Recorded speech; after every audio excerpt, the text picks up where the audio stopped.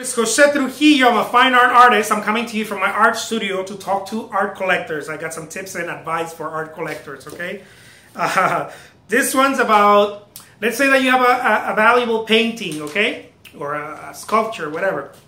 I'm going to talk about paintings because I paint. I'm a painter.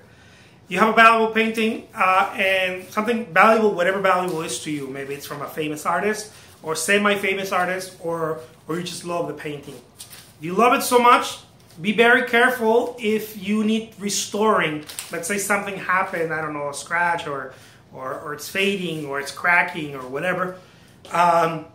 Some of you might be tempted to just contact any artist. I'm saying this because I've had some people contact me before and say, can you restore this painting? Can you retouch it? Be very careful with that because most artists, certainly I don't like doing that. I don't do that. But most artists are going to say, not most artists, but most artists that need that may need the money or don't know how to say no, I guess, might say, yeah, sure, I'll take care of it for you. And you might be getting you might be having a surprise there.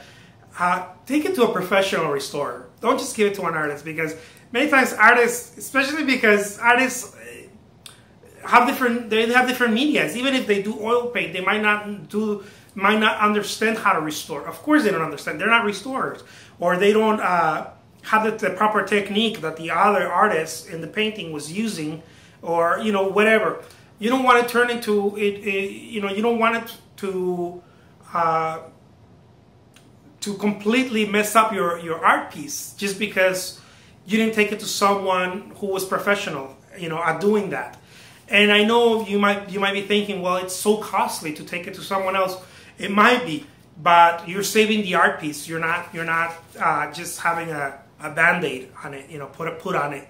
If you are, let's say that the artist does acrylic and the artist is not maybe professional enough to say, you know what, I don't know what this painting was, or how to test what the painting was created on, or the painting has like these huge thick layers of varnish, and the artist is trying to put acrylic paint on it, and all of these things that just are not going to do right to the painting.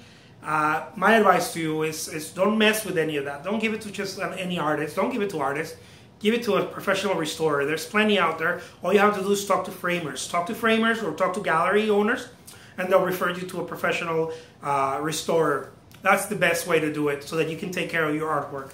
My name is Jose Trujillo. I'm a fine art artist. Thank you so much for watching.